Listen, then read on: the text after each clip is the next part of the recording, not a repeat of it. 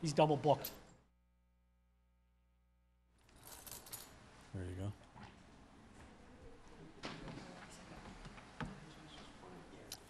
Good evening. We'll call to order the Board of Selectmen's meeting for Tuesday, November 3rd, 2015. All selectmen are present except for Chairman Rooney, who is traveling out of town. I'd like to start the meeting today to take a minute to remember Patrice Klein, who passed away on Saturday, October 24th. She was a 26-year member of the town's employ with the Assessors Department, including a stint as the president of the SEIU Clerical Union. She was well-liked and served residents, employees, and her customers well. And along with my fellow board members and the rest of the town, I'd like to offer our condolences to her family, especially her children, Penelope and Ethan. And I'd ask you to join me now in a moment of silence for Patrice.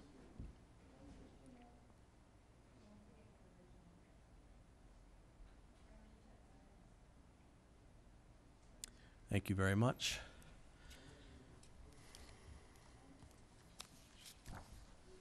First item, 6:30 p.m., tax classification hearing. Mr. Purple, do you have anything, or shall I just throw it over to Mr. Sibeli? No, I think you could throw it over to Mr. Sibeli. This is our annual tax classification hearing, and Mr. Sibeli is our principal assessor. We do also have two members of the Board of Assessors here with him, and joining Paul at the table this evening is Brian Ballantyne, the Finance Director, so I think Paul can take it from here. All righty, so we have Tom Beaumont, our chairman, with us, and Jeffrey Klein. Arthur was here earlier. Arthur's double booked. He's got a meeting over in Framingham. He's a member of the Board of Assessors in Framingham and Northborough.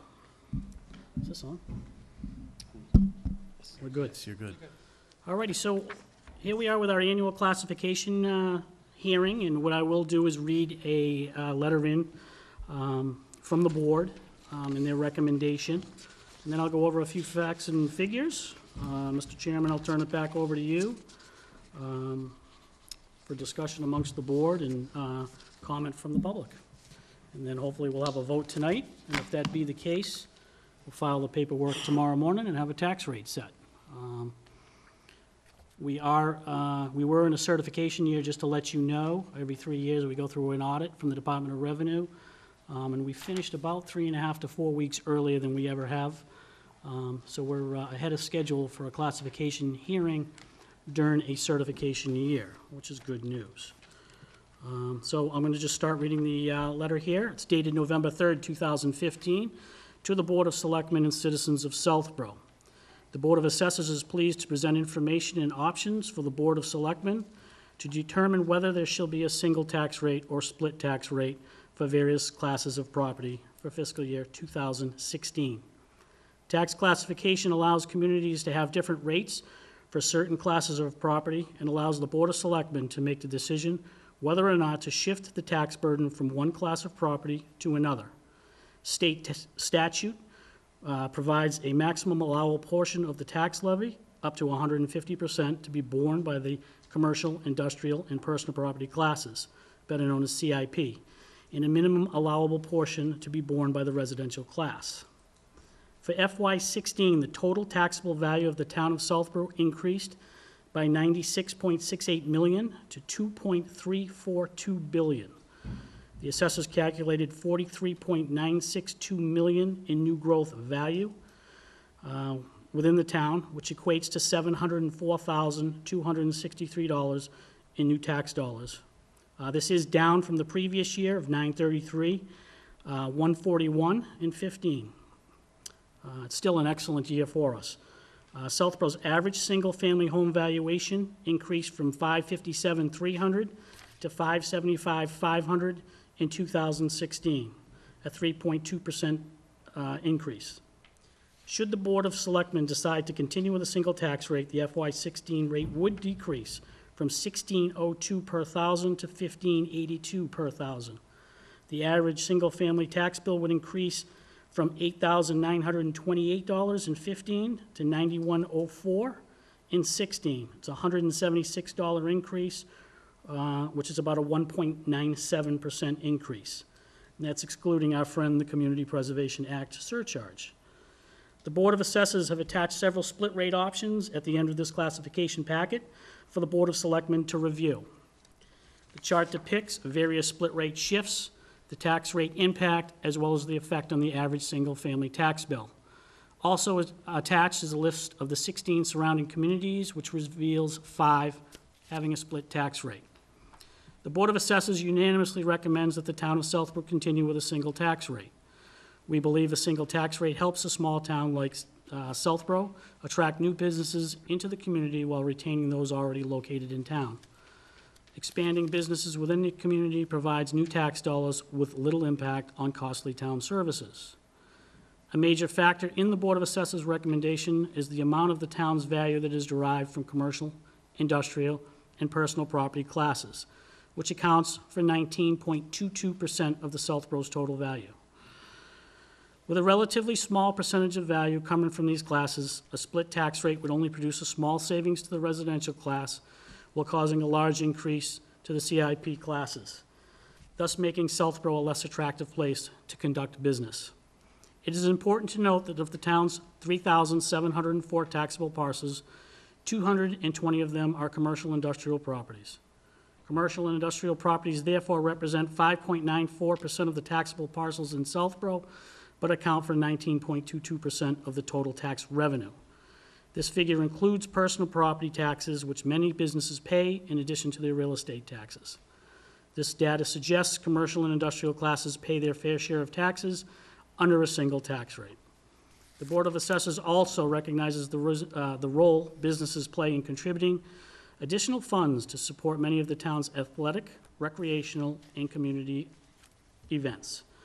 Respectfully, the Southborough Board of Assessors, Thomas J. Beaumont, Chairman, Arthur K. Holmes, Jeffrey W. Klein. Just going to flip through a few of the facts and figures here.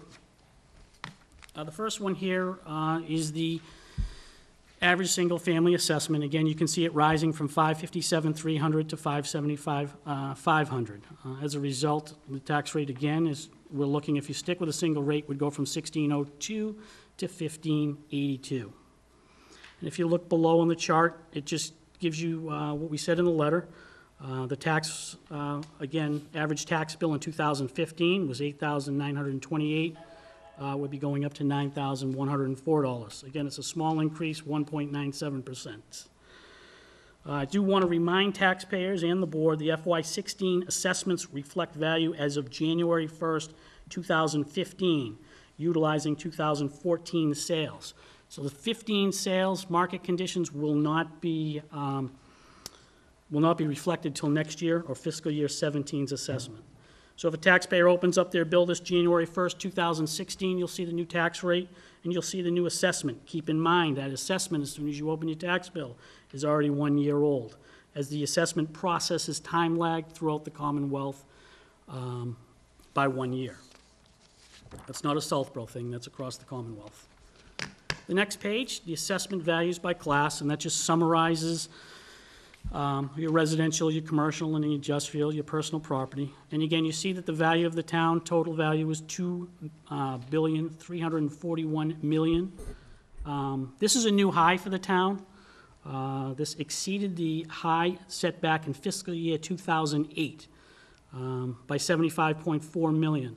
So it goes to show you with the market dip that occurred both on the residential and commercial side, it took quite a while for us to exceed that fiscal year 08 total value. The relationship of classes, again, you can see the commercial, it's 19.22%. The residential is 80.78% of the total value. And you can see it's pretty much, historically, the CIP remains between 18 and 20%. It's pretty much around 19%. There's been very little fluctuation over the years. Going to the next page, I know people are always asking, well, what are the tax rates in the surrounding communities? I just remind you, that's not a mistake at the top, the 2015 tax rates. I looked this morning, out of 353 tax rates that are set across the Commonwealths, less than 50 have been set. So obviously, we want to look at the 15 rates, compare our 15 rate, and then show you what the 16 rate is. And again, you see there's a few with a split rate there as well.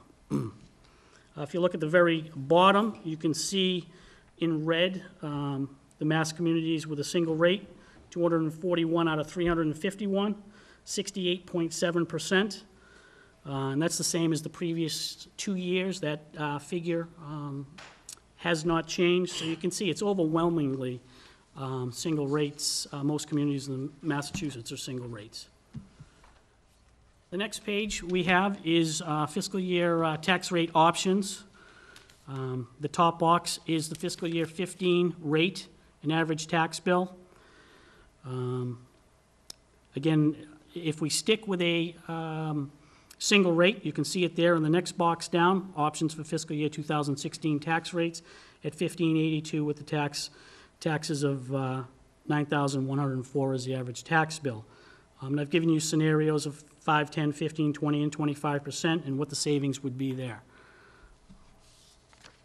And that's about it, Mr. Chairman. Back to you.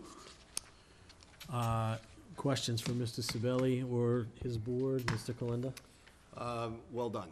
Thank you. Once again, great presentation. Thank you for that. Also, thanks to the board for the wonderful work they continue to do. The analysis is, is very much appreciated, and your guidance and your, unanimous decision or recommendation, I think carries significant weight for me. Every year I continue to, hear from businesses about, there are pressures on them consistently on, maintaining their own profit and viability. I also, in hearing from them this year has been no different. I've also done my own bit of research out there of some towns that have a split rate. There are a couple in particular that if you do some analysis and some research, you'll see that they are looking to walk back from those split rates. And in particular, I recall reading quite a bit about Worcester and Framingham and their efforts to try to walk that back. So,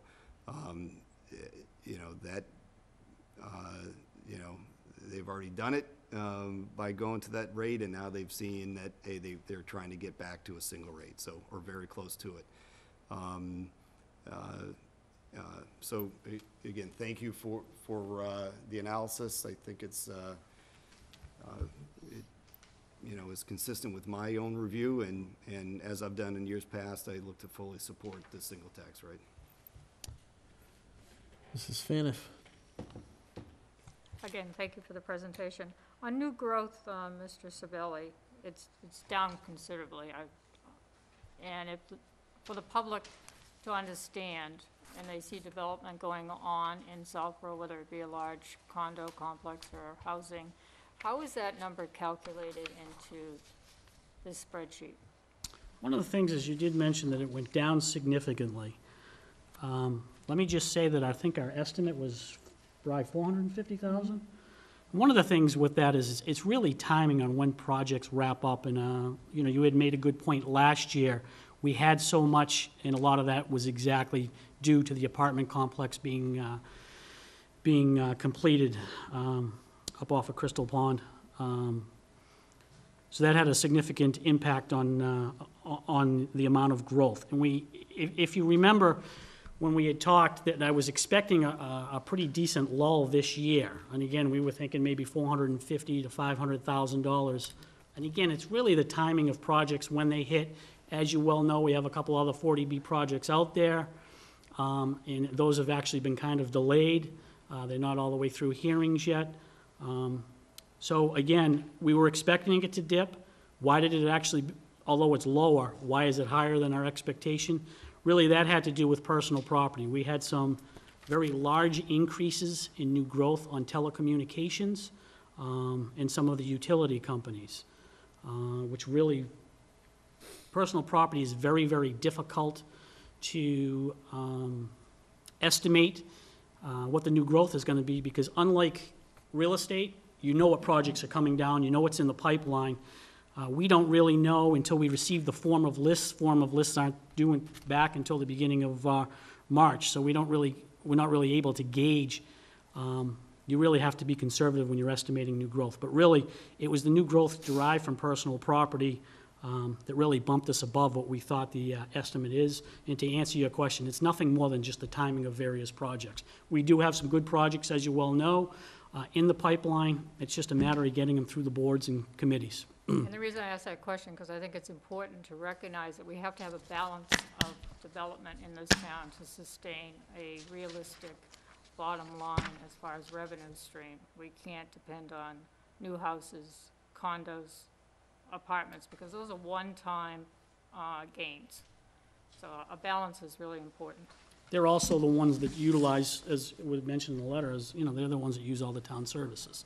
Your businesses, they're the biggest moneymaker for the community. And I do want to, there is one thing that I did want to bring up is when you have a great deal of your new growth coming from personal property, it's not sustainable value.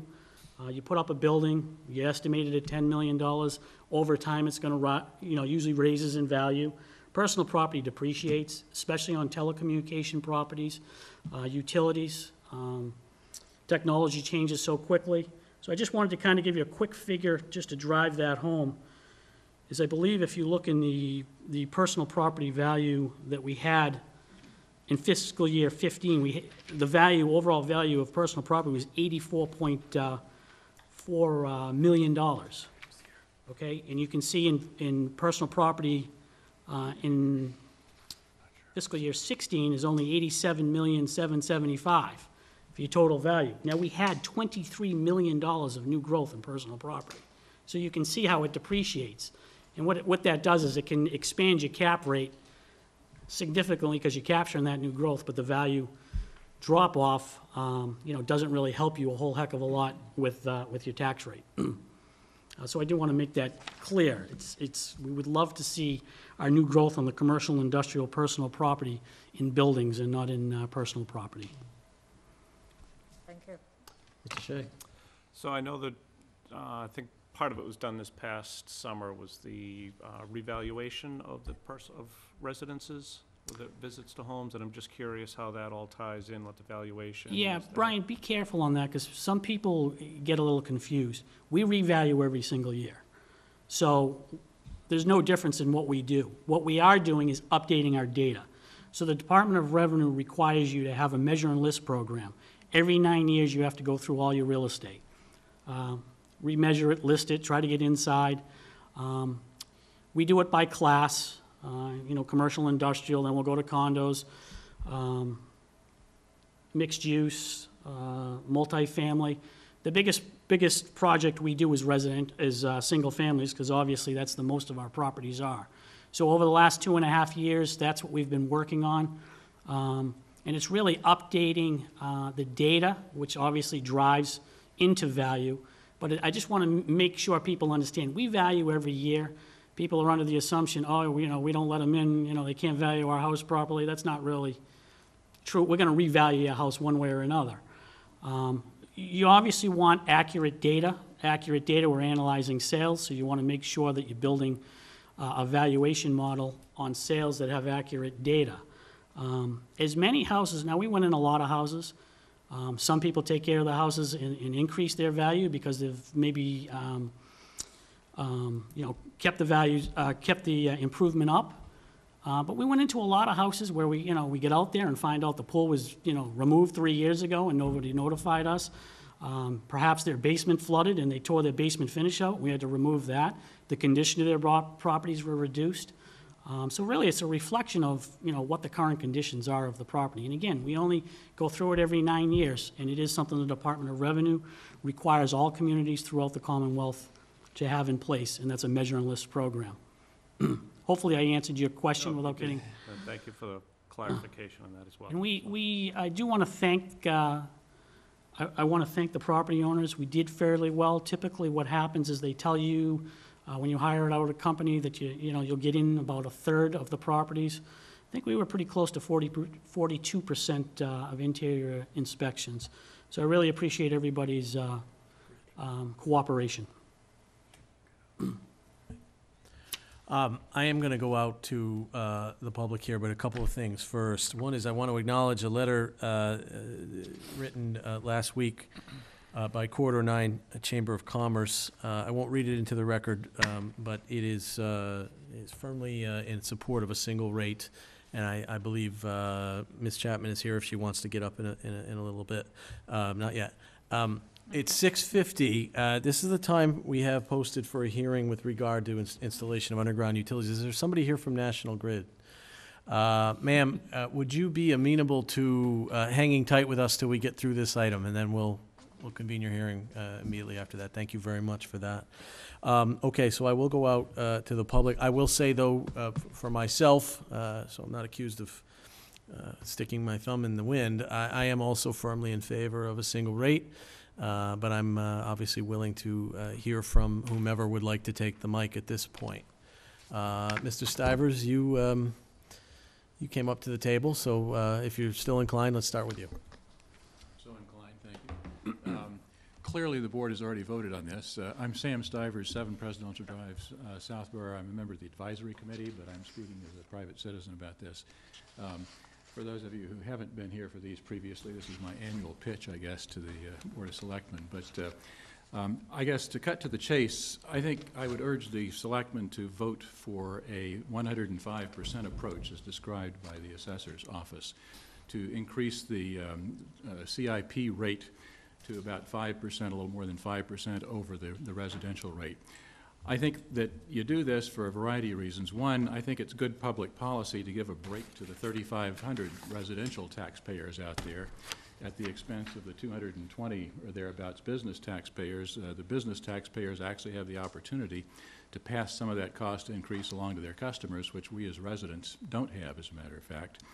I think it's important to note that the only data that we have about the results of such an approach shows that it actually is not a problem.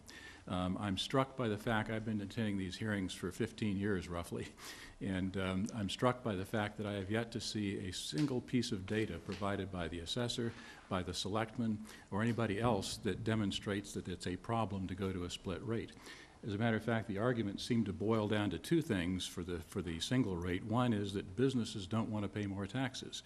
That's hardly big news. Residents don't want to pay more taxes either, as a matter of fact. The other argument is that the split rate will discourage business activity.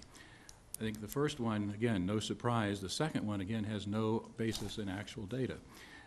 If you look at the data that, in fact, Carl Geyer, who many of you have seen make presentations about the split tax rate, I think has a lot of data that demonstrates there are about a third of the towns in Massachusetts that have a split rate.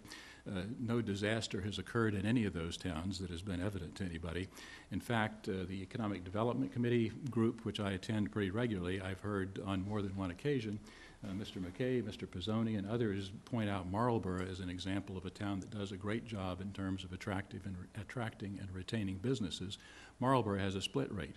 Their CIP rate is nearly twice as much as the residential rate in terms of dollars per thousand. They seem to do pretty well with it.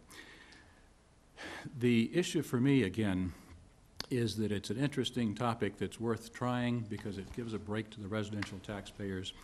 I think another reason to give it a try is that if we do get to a point at some point in the future where this is an important thing fiscally to do, I'd feel a lot more comfortable if I were sitting in the selectman's chair to know that the assessor's office has the infrastructure to be able to implement this. Usually with any new program, there are challenges and difficulties in terms of implementation. I'd like to know it works in terms of the infrastructure that's required to do it. I think this, with a 105% approach, is a relatively painless way to do it. Demonstrates the concept, it can be done, and if we need to do it later at some point in the future, or if we need to back off of it, if it generates unexpected consequences that are problematic, we can easily back off of it. But I'd feel better knowing we can do it.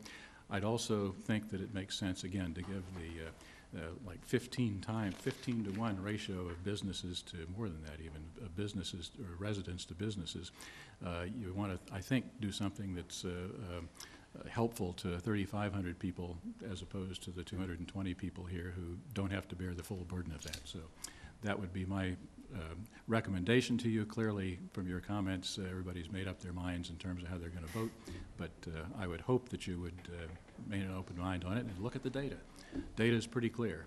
Thank you. I have a comment. Thank you, Mr. Stivers. Yes, Mrs. Fanning?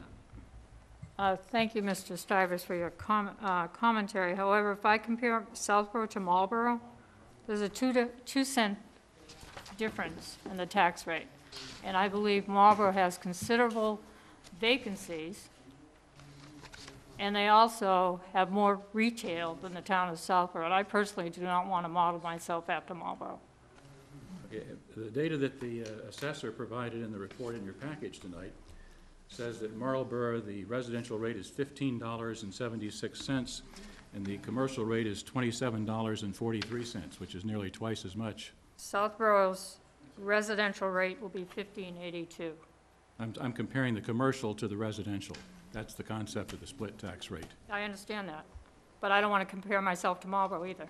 Well, I'm just saying that the EDC folks seem to think Marlborough is doing a great job of attracting and retaining business, so clearly this Maybe we'll hear hasn't from been a them problem. next. That's a good segue, Mr. McKay. Hi, good evening. I'm Dave McKay. I'm Chair of the Economic Development Committee. I'm at 61 Presidential Drive. I want to emphasize that I'm speaking on my own behalf and not on behalf of the entire committee.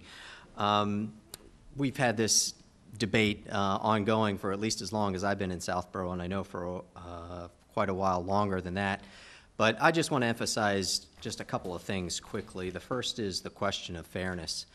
When this concept of a split rate comes up, what you're essentially asking the business community to do is to shoulder a larger share of the tax burden than they already do. And all of the data, and I think Mr. Sabelli referred to this a short while ago, shows that the business community already isn't using in services from the town what it pays in taxes. So to exaggerate that and make the imbalance even greater than it already is, just I don't see the equities in that, and I don't understand how you can really justify that, other than the just sort of natural inclination that any resident would want, that if they can have their tax rate or their tax bill lower and make somebody else pay the bill for it, that they'd prefer to do that. But I don't think that's really in fairness to our partners in the business community who do a lot to help our town out. Second point is, it doesn't work.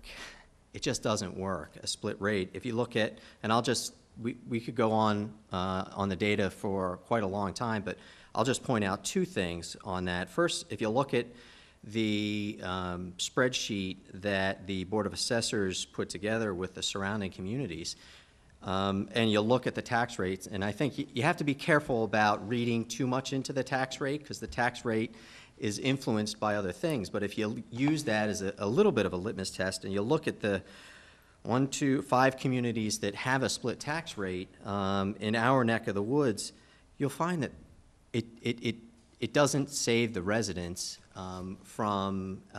it doesn't provide a huge discount on the residential tax rate. And in fact, what you see is Southborough's single tax rate is lower than most of the towns that have a dual tax rate. So again, there is no free lunch out there. The third point is that this really undermines the partnership that the Selectmen, through their leadership, and the Economic Development Committee and others have really been trying to build with our business community. We're trying to avoid and get away from an us versus them mentality and really welcome our businesses and our business community into the fabric of our town. And that requires a partnership between town government, the residents, and the business community, and we see that happening all the time. They sponsor our sports teams. They do all kinds of great things for our town in addition to the tax revenue that they provide. And I think maintaining a split tax rate to make sure that we do what we can to preserve their competitiveness in the regional marketplace is really important. One other thing, since the issue of Marlborough was brought up, I just want to mention that briefly. Marlborough has twice the commercial vacancies that we do here in Southborough. They've had, and I serve on in the city of Marlborough too. I was chair of their chamber last year, and I also work with their Economic Development Corporation. But again, you know, there's no silver bullet. What Marlborough has been able to do in attracting new businesses to the city of Marlborough has been great.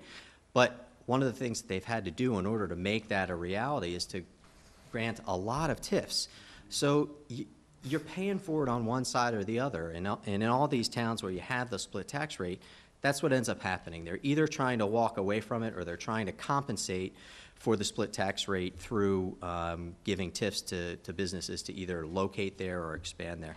So I appreciate the leadership that the selectmen have shown on this issue, particularly in recent years, as well as the Board of Assessors. And I would strongly urge the selectmen to keep the single tax rate that we have in Southborough. And I thank, again, the assessors and the selectmen for all the great work that they've done on this. Thank you. Thank you. Mr. Robbins, yes.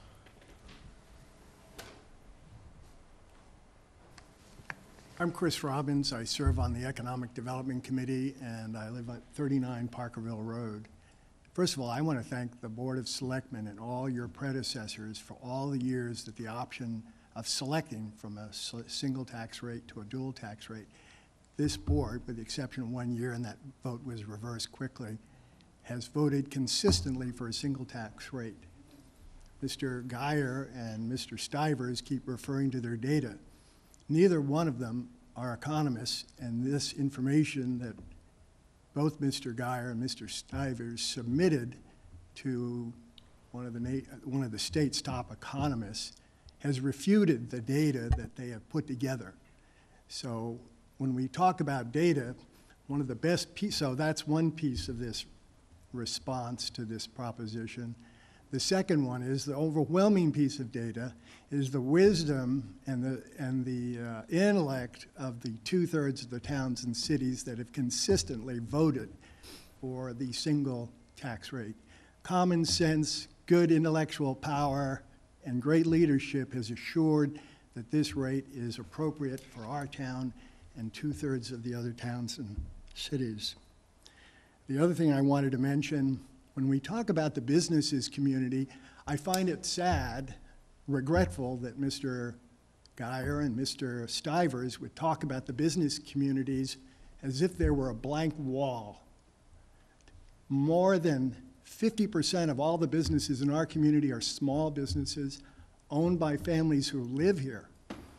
And we would be putting on an additional tax on what they're already paying to deliver services to their residents and or businesses. So it's a punitive tax.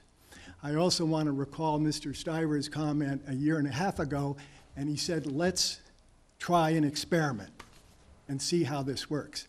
I don't believe in experimenting with the personal lives of the leaders who have founded their businesses. I don't believe, and let's just take EMC, who everybody treats as big pockets. He started out of a garage. Most of the businesses start small, like Ted's of Fayetteville, started in 1962.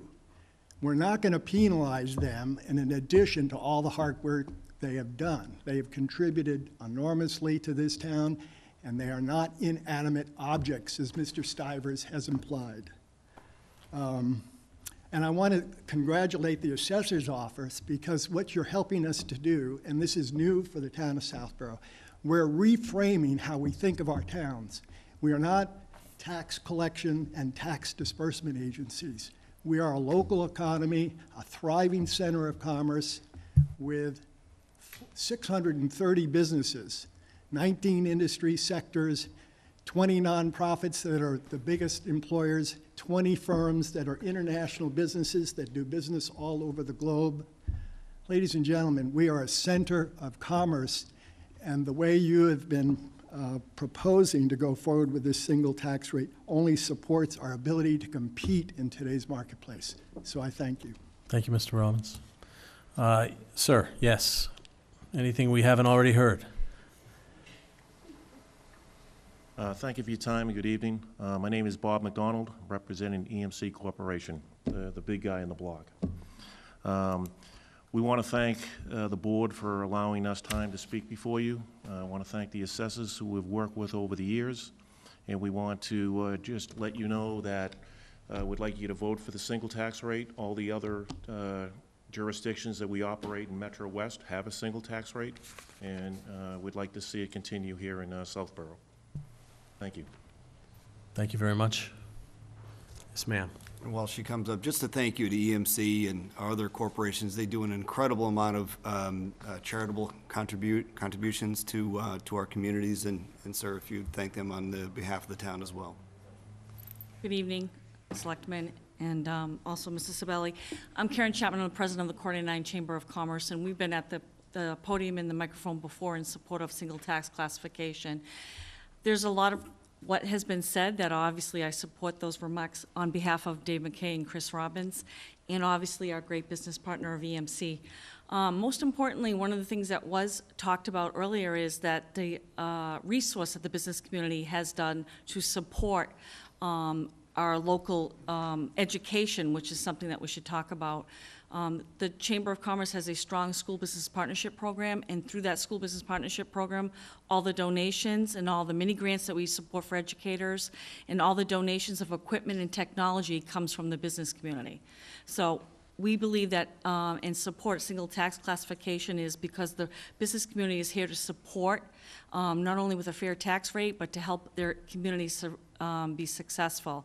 And on top of that, as we try to attract new business to this particular region, we also know that single tax classification helps attract people into our region with the fine school systems that we have. So everything has been well said prior to me, and I just want to come up here formally and echo everybody's remarks about supporting a single tax classification. Thank you. Thank you. Anybody else who hasn't spoken yet? I think, Mr. Stivers, I think your points are well taken, but I do, for myself, I do agree with Mrs. Faniff's concept of a balance here and what we need going forward in town. And I will say, because it's been repeated a lot, I don't agree with the sort of easy mantra that so many other towns do this, because there will be times when that won't work for Southborough. I think it does in this case, but not always, so I caution against that. But those are my personal comments. At this point, I'll entertain a motion.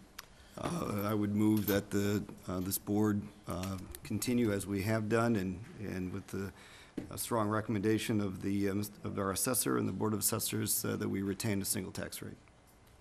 Second. Further discussion from the board. All in favor? Aye. 4-0. Thank you all very much, Mr. Sabelli and your board. We will take a 1-minute recess while we sign off on this.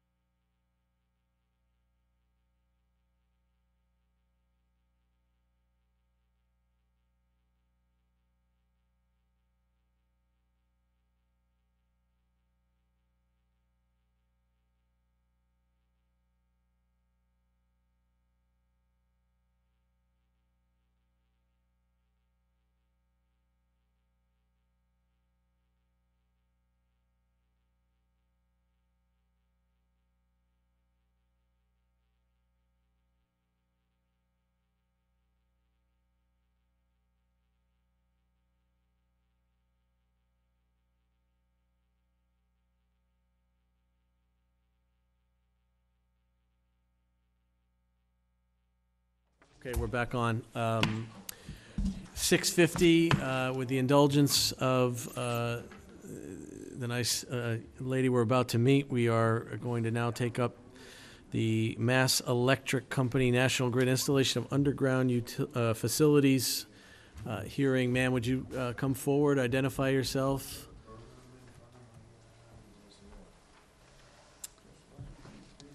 Good evening, my name is Crystal Tugnazi, I'm from National Grid in Hopedale, Mass.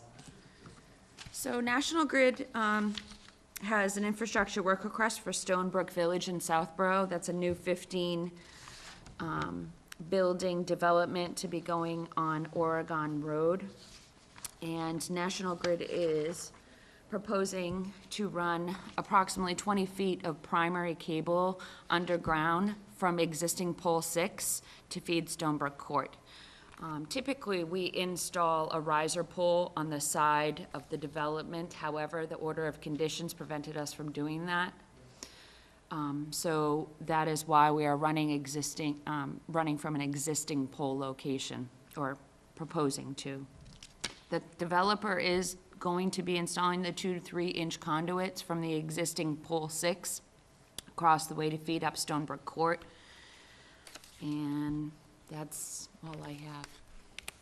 And you said how long, but I didn't catch it. How long is the run?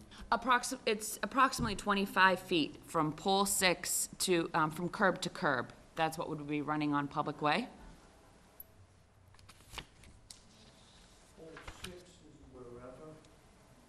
Pole 6, I'm sorry, pole 6 is right in front of 30, Hold on, number hold on. 30 Oregon. Oh, okay. We will take comment from the audience. Let's go down. Let's start down here with Mr. Shea. Anything before we go out to the? What is the schedule to get this done? Do you anticipate this fall, or would it be next spring after the winter? Typically, what happens is once we get through petition, if payment hasn't been made by the developer, payment has to be made. Then it's usually a 2 to 4 week process for scheduling, depending on how quickly the development is moving along. So if they're ready for transformers, if they've installed their conduit on their end, if they've done their pad mounts, that's really what hinders the scheduling for us to do our work. Yeah. So I guess the concern I have is if it's done prior to the winter and then maintaining that trench across the roadway through the winter. So if it could hold off till the spring, get through the winter, I guess that Pole 6 is be- where? Excuse me, sir. Is that in front of my property? Is that at Sir. 6 Oregon? No, 30. Hey, let's 30? excuse me, sir. Sir, we're going to go through the chair. You'll be able to ask any questions you want and talk as long as you need. Please give us a minute. I'm here for a reason. You're gonna, I'm not gonna dig up the road in front of my house. sir, I'm gonna recognize you when the time You guys comes. dig up the road, I get flooded because you never fix it I right. want to hear all of it when the time comes. Oh, you're Give gonna us a hear minute. it all right. All right, Or that's you're not- gonna hear it from my attorneys. Okay, fair enough. Okay? The next time water comes down that road, uncontrolled, into my property, you guys are gonna have a major problem. It sounds You fine to already me. have. Okay. Mr. Black, we're trying to hear How the are ya? information How first, are you? okay? No. Can I just hear all of the information? They send us these things. Hey. These are really nonchalant, but then when we say. I'll move that we go into a has all recess. the answers, All right, we'll be Second. recessed at answerable of 7:14. the questions. You guys.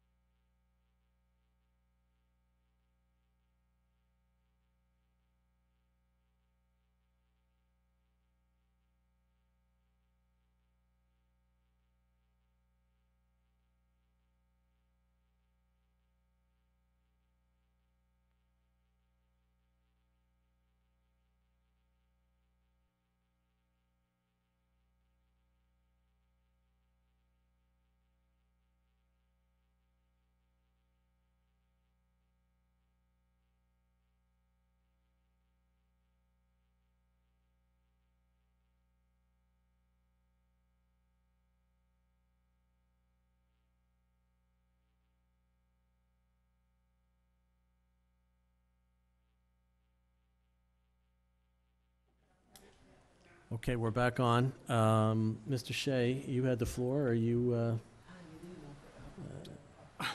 Yeah, so, let's pick it back so up. I guess the concern I had was just maintenance of that trench over the winter with plowing, settlement of the trench, et cetera. Yes. Damaging of town equipment, the sanders and the plows going over that stretch. Mrs. Faniff? I think Mr. Shea asked all the questions that needs to be asked, but it'd be nice if we could turn down the fans so people can hear us, if at all possible, Mr. President. I'm not the engineer for this job. However, it seems as though there is some questions about the actual location of this.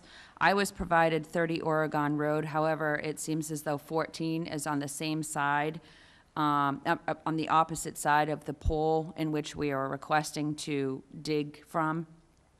So that being said, I may want to bring this back to the engineer. Just, That's okay. I was just- headed that way So I myself. can provide better information too if there's any further questions. Yes. So are you withdrawing this item for tonight? I would withdraw this. I would like to ask to withdraw this. Any objection from the board? No, but Linda, go ahead. No, thank you. No objections. But when you do, please ask the engineers to, as best they can, always work with any of the residents in that area that may be affected in anticipation of any issues that may come up, how they would be addressed and mitigated, and then we'll have that ready as part of any response that you may have next time you come. Okay, Thank you very much. thank you. Thank you. Thank you. We still have residents that have questions. Well, I think at this point, go ahead. Yeah, go ahead, Mimi, come on up.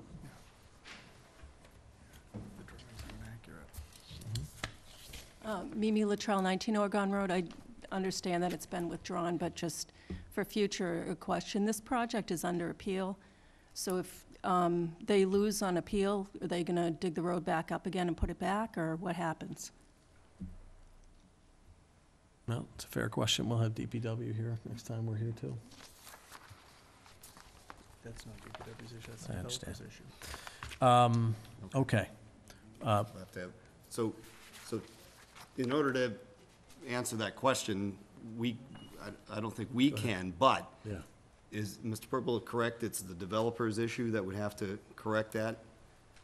It is Okay. it would be the developer's issue at that point, yes. Let me ask one question, ma'am. If and when this line gets, the road gets dug, the line gets laid down, et cetera, how long does that actually take to have the road open? We coordinate all of the work. So what would happen is the developer would dig the trench and then we would lay the wire. However, as soon as they get, I don't know if it's a municipal inspection, typically with us, we have to have a trench inspector that comes out for private. So, if they have the private road to the development. We would have an inspector that comes out for our company. However, this is on a public way, so I don't know if, does the DPW come out and inspect the Normally, there'll be trench and someone that? from Public Works inspecting the trench as well. Okay, so usually we do that same day. I would assume the DPW would also do that same day, where they dig it up, they lay their conduit, they get inspected, they close it up. All right, so we need a little more information about how it's going to be done. But if it's done, assuming it's done properly, if it is done and the appeal is successful, then the developer has dug a trench to nowhere. I'm not sure that's an issue. It's, it'll just never get hooked up to anything. There is a The responsibility. issue could be a drainage issue. I think that's one of the things I That's what I may mean have by heard. done properly. Yeah, so, and to ensure it's done, do we have staff that would ensure that? Yes. The DPW And Yes, that'll be superintendent. signed off on, and if there is issues, then it's the town's responsibility to correct those at town cost. Right, that's correct. The town ensures that it's installed properly when it's in the public roadway. All right, thank you, Mr. Purple. So at the next hearing, I suggest we have DPW superintendent here to answer those questions. I do have to add that when National Grid does any kind of trenching or anything along the public way, we are responsible to maintain and also restore any equipment or any kind of facilities that are in the area, such as sidewalks, berms, curbs, anything that needs to be brought back to its original condition. If we do not, we are responsible. Yeah, my point is, town council will correct me, but I think it's the to your question, maybe, it's the developer's risk on that, at that point. If he's continuing to, work during the appeal, during the pendency of the appeal. All right, I'm going to come back to public comment. I want to do Mr. Purple's report first. Is that all right with you, Mr. Purple? You can do public comment first if you'd like. No, I want However you you'd to like to go. do it. Let's take your report. Sure. So I've got a couple of quick items. Want to let the board know that, the staff has been, and departments have been undergoing training this week with virtual town hall to make sure that the staff is comfortable and gets trained in how to update their pages, adding minutes, agendas, items, and doing things like that. We're looking at a launch date the week of November 16th. And so that's what we've been moving towards. The page is coming together nicely, and I just want to acknowledge the work that Vanessa Hale, Brian Ballantyne, and Michelle Jenkins have done in helping to pull this together. It's been very much appreciated. Did want to acknowledge the Assabet did their dedication on Saturday, October 24th for their completion of their renovation project. They had the ribbon cutting, and just wanted to give a thank you to Steve Therian for his work on the project on behalf of Southborough. He was our representative, and speaking earlier with Mrs. Faniff, he is glad that that project is now behind him. It's been a lot of work, but it came out very nice, and so thanks to Steve for his work on that. Earlier this evening, at the beginning of the meeting, Mr. Semino acknowledged the passing of one of our longtime employees, and I echo those comments, and I would like to just say that I was very appreciative of all the town employees, town officials, board and committee members that came out to the wake last week, came through together as a group. And it was very much appreciated. I know the family appreciated it very much. And in addition, the town employees will be, and boards and committee members will be making a donation to SMOC in Patrice's memory. So that was something that we felt that we wanted to do. The Board of Assessors earlier this evening met and appointed Cindy Beard, who is the part-time person. She actually works a flex position. She works for 16 hours in the assessor's office, 24 hours with the Board of Health, and she is going to be assuming the full-time position in the assessor's office. And we will be advertising the Board of Assessors. That is their appointment. They made that appointment earlier this evening, and the flex position is going to be advertised this week. So we'll be looking for candidates for that. Again, it's 16 hours in the assessor's office, 24 in the Board of Health. It's a full-time position, benefited position. So that will be advertised. The Route 9 water main project, I spoke with Karen Galligan earlier. The main is complete on the westbound side between Pleasant and Central Street. The Brook Lane main has been tapped, and the contractor is moving west. On the eastbound side, they're going to move to Oak Hill relatively soon, then head east toward Brook Lane next week. They should be out of the Mass DOT right away within the next 2 weeks, and then the pieces along the shoulder will be connected. All of that should be completed this year before the freeze, but we will be out of the Mass DOT right of way within the time frame that they require us to do so. And finally, I did speak earlier with Mark Robideau, and did take a ride today to verify myself. He has been working with Mr. Aswad regarding the requirements of his Class 2 license and the improvements that were required as of the end of October for his Class 2 license have been completed. The fence has been repaired, but the new fence is not due to go in per the Class 2 license until next May. So the paving has been done, the striping has been done, and now the building inspector will need to enforce, make sure that the requirements and the new spacing and everything is enforced at that location. That's all I have. Set. The circumstances obviously are not ideal, but the backfilling of the assessor's position with somebody internal is something that very glad to see could happen. Well, yeah, thank you. It just, and like I said, credit to the Board of Assessors and to Mr. Sabelli. You know, we like to have an opportunity to move people up, and there aren't many opportunities in a small organization. And Mrs. Beard has been excellent in her role in that office. It takes a special person to be able to work in 2 different locations and split her day up that way and do both extremely well and be a good representative for the town in both locations. And I think she just felt that, you know, she would rather just be in the one location, given the opportunity to do so. Great. All right, we'll move to public comment. Do we have something? Yes, Ms. Asselbekian. Desiree Asselbekian, 137 Woodland Road. I just want to comment and follow up with an email that I sent the board, Mr. Purple and Mr. Robidoux, regarding the Oswald property. I know that I have been a vocal participant in that discussion since the Class 2 license came up back in, really, what was it? Last year. Anyways, I have been monitoring the property. I give a lot of credit to Mr. Robidoux, as I did in my email to him regarding the follow-up on this property. It does look aesthetically 100 times better than it has the past 30 years. And so for that, as a neighbor and as somebody who drives by that property on a regular basis, almost daily, I appreciate that very much, that the town has stepped up, particularly Mr. Robidoux, to take hold of that.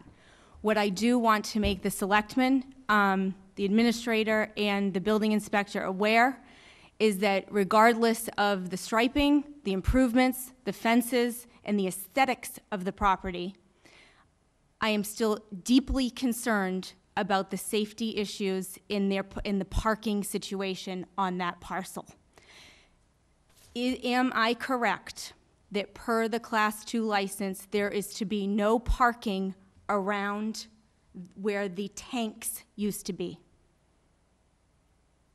Where the gas used to be, there is not supposed to be any parking of cars on either side of that, per the license. I believe the striping speaks to the parking and nothing beyond that, so Well, that would be the case. Well, then I would need some guidance for this board as to what I am supposed to do about the constant violation of that, and if there can be any financial fines assessed to this man, because it happens every single day. It continues to be horrific to look right in order to see if somebody going, 50 miles an hour on 85 is going to clip me to go out of Woodland. So what is your suggested remedy of how I go about pursuing this particular issue of improper parking at that space of the parcel? So, I think these are very good questions, and I think, I agree that if there are and I know that they probably have to move vehicles in and out of the bay that are being worked. Maybe it's temporary. I doubt it. It's the registered dealer plate that's parked there all the time. If that is the case, and if it's all the time, I would ask, Mark can only be in one place at one time, but I would ask if he could make this, as he has done, continue to make this a priority, but if you would work with him and ask that he try to make more regular appearances there, and if there are violations, they are dealt with immediately, and the owner is instructed to immediately stop doing those, and then I trust any additional violations, if there are any, not only could dramatically increase any fines that would be appropriate, but could cause a suspension and/or revocation hearing in front of this board. Is that correct? And I think these things Ms. Hasselbeck has brought forward, are valid. And I think that Mr. Robidoux has asked that, you just inform him when there are violations in that. He's been working with Mr. Aswad. He's very willing, to address these violations. So, and these are gonna be things that the board will, have to consider, when it comes time in less than a month to look at renewing the licenses too, as to, again, it's a limited period of time, but what has happened with the license since they've had the Class 2. Would it be appropriate for Mr. Robideau to send a notice to the owner detailing where vehicles can be parked and cannot, and that what the violations could be in the event that, you know, he's misusing the property as outlined? Well, You know, I mean, I would this could recommend be- no parking signs. Well, that too, right? I mean, if he himself hasn't seen it, we Right. clearly have, you know, narrative commentary from people who drive by all the time who have seen it. He can't give a fine based on that, but he can clearly give guidance that if and when he sees it, here's what the fines are gonna be. And by the way, don't let me even get to that point. Right. And another point is, you know, again, our police officers are out there, it's not their primary duty, but is it something that they would have any jurisdiction over as well? no. No, okay. No, So- it's a zoning issue, and it's an issue of a license. Therefore, you know, because the license is in effect, and the conditions of the license are in effect, we have the ability to enforce those. Okay. So it would fall to Mr. I Robideau to would enforce those. strongly encourage him to remind the owner of his obligations, and strongly encourage him to be there as often as he can, especially with what we've heard tonight, and not just tonight, but many nights. And, you know, and if fines, you know, need to be issued, they need to be issued immediately, and that needs to be corrected, and the owner needs to be fully aware of it. It's got to stop. This has been going on too long. So I'd ask It's that Mark even be- cleaner than that. It was an understanding when the site design was brought before this board that there'd be no parking adjacent to those islands. Mm-hmm. It's as simple as putting a no parking sign up there. I mean, Well, you're right, and then you know, the fear is Without the the no owner says parking- that's for no one else to park, but No. I can do whatever I want on my property. He needs to be aware of what he he can and cannot do understood on the clearly property. what was asked. I bet you're right. So Thank you, That's Mr. that's what I would Semino. ask. Thank you. All right, we'll move to the consent agenda. I'd like to entertain a motion if someone's willing to take numbers 2 through 6 cumulatively. So I would move that if you'd like me to read them, I'd be happy to. In fact, I shall, if that's all right. That sounds good. So, to reappoint Kiera Georgette to the Southborough Cultural Arts Council, term to expire October 22nd, 2017. Second. I'll do them all, I'll read them if all. that's all right. Maybe appoint Tracy Baldelli to the Southborough Cultural Arts Center, term to expire November 3rd, 2017. Appoint Lori Blanchard to the Southborough Cultural Arts Council, term to expire November 3rd, 2017. Appoint Christina Doberpool to the Southborough Cultural Arts Council, term to expire November 3rd, 2017. And finally, appoint David Candela to the Community Preservation Committee as Recreation Commission Representative, term to expire June 30, 2018. Second. Any discussion?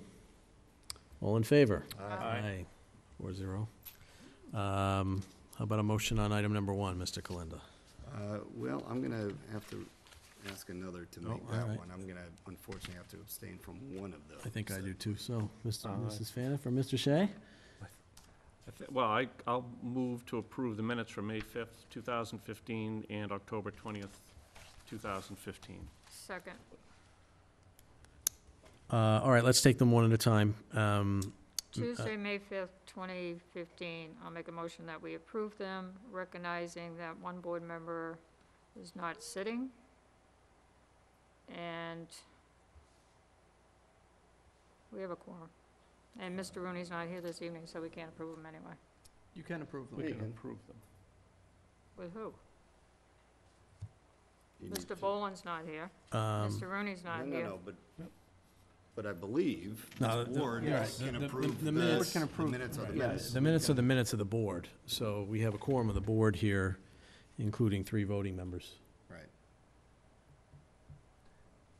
Otherwise, minutes will never get released or never get approved, and the public doesn't know if those are. Well, I'm I just mean, saying Mr. Shea was I not think- sitting on the board either.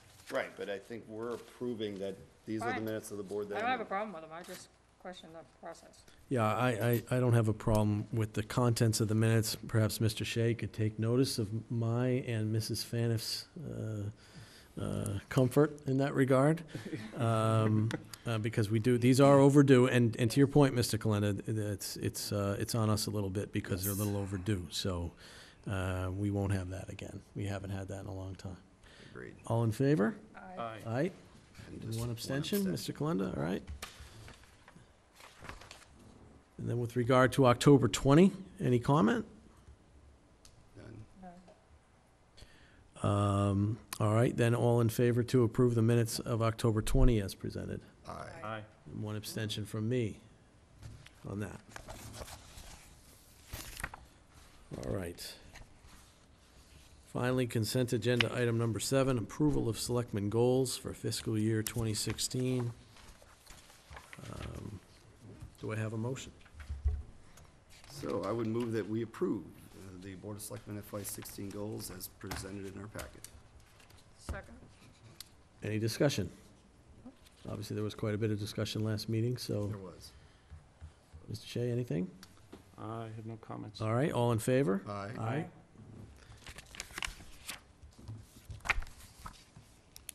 You got anything here, Mark? I don't have anything else. Okay. All right, at this point, the board will be entering, If I may, one alibi. yes, sir. So just to remind the public, so on November 11th is Veterans Day. I believe the schools are off that day. We will have a parade, as we always do, in the center of town at the 11th hour of the 11th day of the 11th month. And I will be honored to march with my fellow veterans. And thank you for your service, Mr. Semino, as a veteran. I'll be there. You'll be there.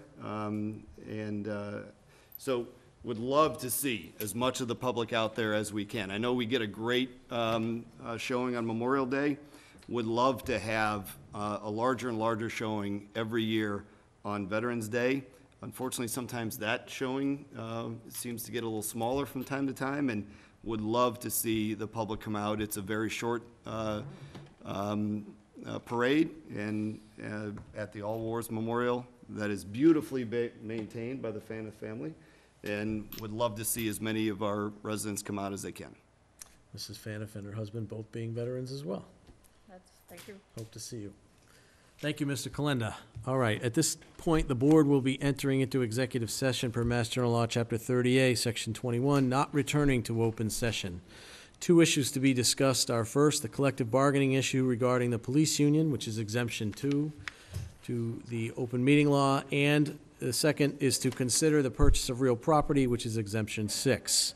This requires a roll call vote. All in favor, Semino, aye. Kalenda, aye. Faniff, aye. Shea, aye.